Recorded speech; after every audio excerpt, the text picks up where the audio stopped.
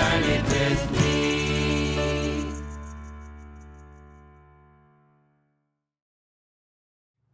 Well, it's that time of week again when we let our individual paths of life merge into this one sacred time of faith and community.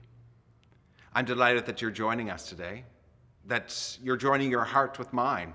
So together, let us open our hearts and open our minds and open our spirits as we join together to worship this day. Come, let us worship. Among Paul's letters to the various early Christian community, he wrote to the church in Thessalonica. Paul was unable to go there as much as he had hoped, but sent Timothy to carry forward his message of encouragement and support to the young community of faith. There's some debate about who actually wrote these letters. Was it Paul, or was it Timothy, or another one of Paul's followers? Regardless of the writer, we hear these words and let them guide our thoughts in our continued journey today as a community of Christian faithfulness. From Paul's second letter to the Thessalonians, chapter 3, verses 6 to 13. Now we command you, brothers and sisters, in the name of Jesus Christ, to keep away from every brother or sister living irresponsibly and not according to the tradition that they receive from us.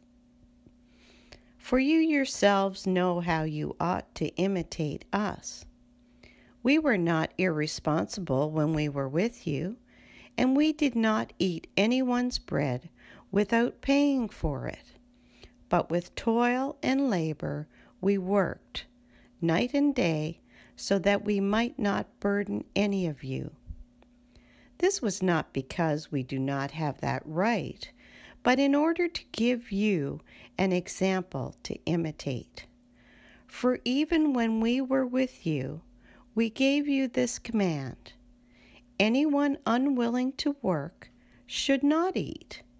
For we hear that some of you are living irresponsibly, mere busybodies, not doing any work.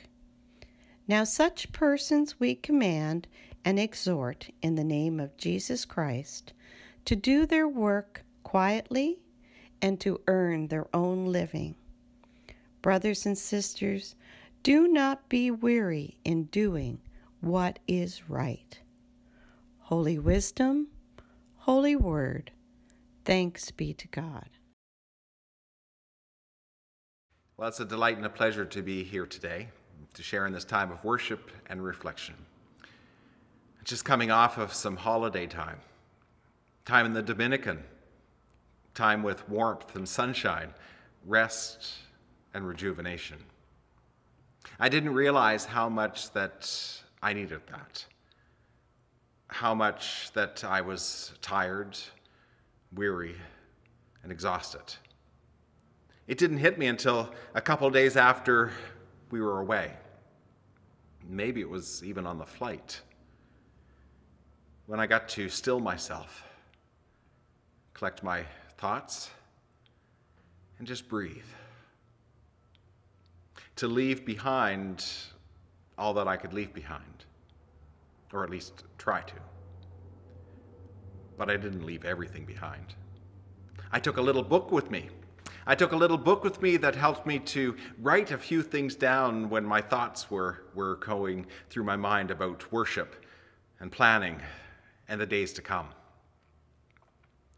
I was amazed that as I sat there one day, and I've shared this story before because it happened before when we were away visiting, but sitting there on a lounger next to the pool, I realized how much I calmed down and relaxed.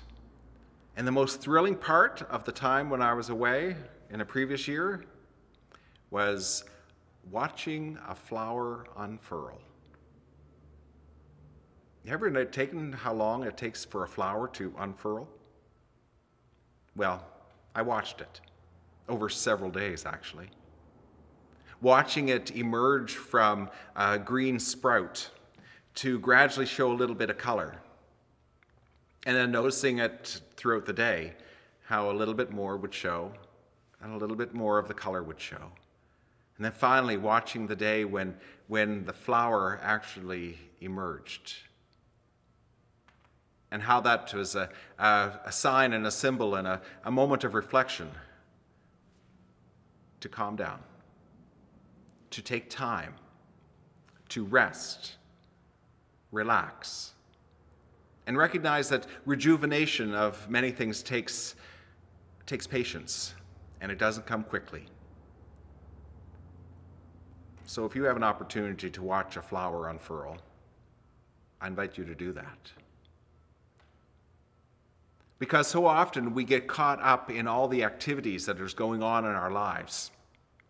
We get so bombarded with times and schedules and agendas and things that require our attention, searching for answers, trying to discern, discover, can we do everything we want to do? How can we do everything we want to do? Is there enough time?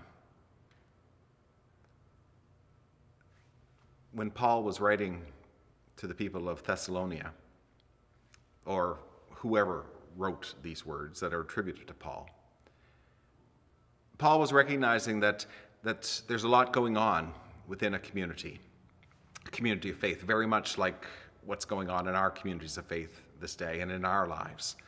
There's a lot that is capturing our agenda, and sometimes we get distracted from what we're doing, and particularly what is good.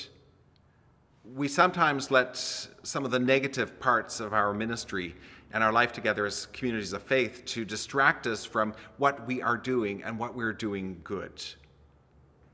And letting some voices that filter into our midst distract us, take us away from focusing on the ministry that is important in our midst. Doing good is something that Paul was reminding the people of Thessalonica to continue to hold on to remember and to hold on to, that you still are doing some good things. Don't let those voices, don't let those side avenues distract you from the path that is before you. Recognize that your energy is good and you are to be applauded. Hold on to the good energy. Hold on to the visions. Hold on to the energy that you need to be a follower of Jesus in the world, to share his ministry, to share God's love, and to let the Spirit energize you. We may not always get the opportunity to do all good all the time, but we recognize that we have some good things going on, some good outreach ministries, some good positive steps of moving forward and how to be in a relationship with one another and with other communities of faith. And these are really good things for us to celebrate, to remind ourselves that God is still calling us in this place, in this building, within our communities, to do what we can to make a difference in the lives of others. As we continue to move forward in whatever direction that God is calling us, we're asked to hold on to the blessings of being a community of faith, to hold on and to affirm that we are doing some good things. Take that time to watch a flower unfurl, to watch a sun gently rise up from the horizon or gently sink at the end of a day. Take those moments to watch and discover the wonders and the beauties of God that are surrounding us in creation, and to discover that God is calling us. God is calling you to make a difference in the world, in our community, and in the lives around us. I want you to hold on to these words that were gifted to us by Jack Layton just before he died. He said, "My friends, Love is better than anger. Hope is better than fear. Optimism is better than despair. So let us be loving, hopeful, and optimistic. And together, we'll change the world. So may love, hope, and optimism guide us in our continual discerning of the ways in which the Spirit is leading us to change this place, our community, and the world. You are doing great things, and I give thanks for all of your faithful words, deeds, and actions.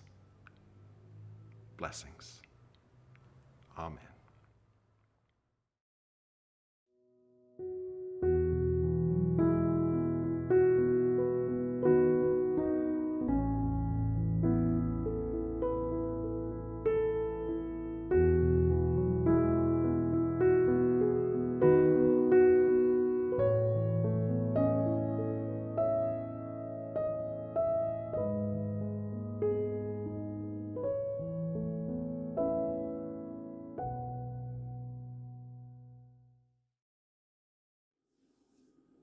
Loving God, we thank you for the journey of our lives with its ups and downs, with its questions and challenges, and with its moments of joy.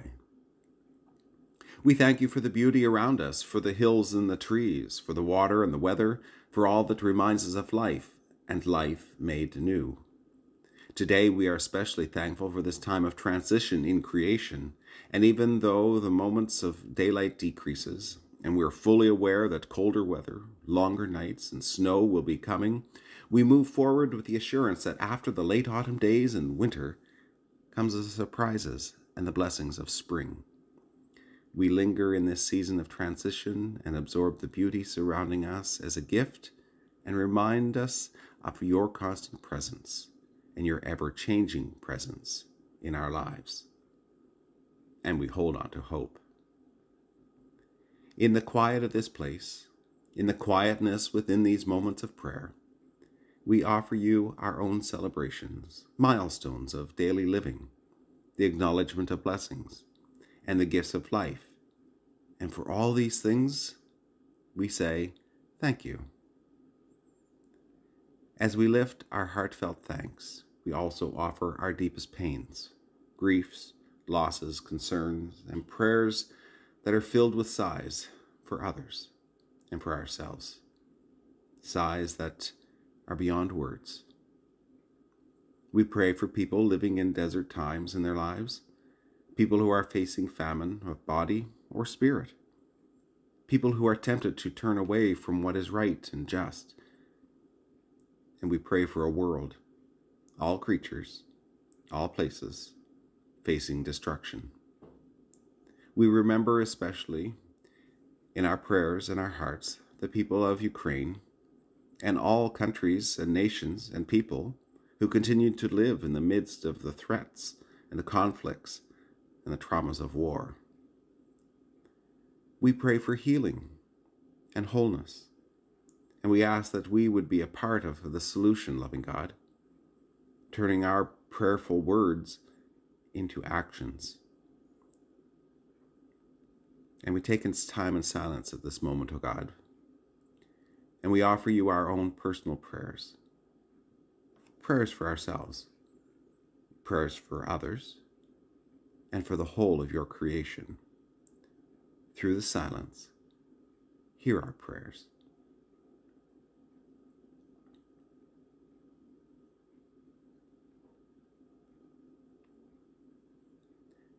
Bless our journey. Bless our discerning. Letting ourselves be open to the movement of your Spirit as she inspires us, O God, is a way in which we can let you work through us to be your messengers of love and peace and hope every day. With faithful hearts willing to love and serve, we pray. Amen. My heart is filled with so much gratitude and thanks. I'm thankful for the beauty of the creations surrounding us. I'm thankful for the ways in which you continue to bless us with your gifts. Your gifts make a difference to our ministry. Your gifts make a difference to the ministry in which you are involved in.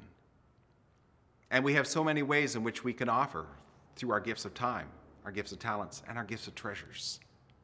For all the ways in which you continue to bless our ministry, we give thanks. Now, let's give thanks to God through the offerings that we present.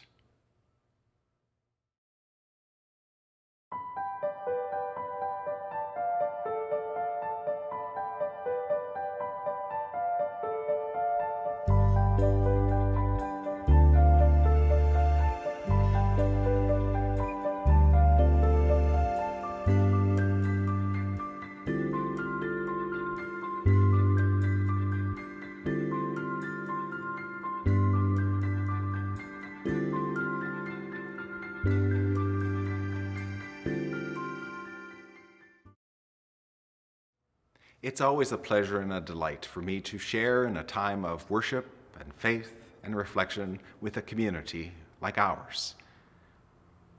As we continue to move forward in the coming days, discovering the ways in which God is calling us to be the church and the Spirit is inspiring us, may we hold on to the words of love, hope, and optimism to guide us in our days ahead as we discover and listen how God is calling us. Blessings to you. Blessings to your congregation, your church, our church. And may the blessings of God be with us. Amen.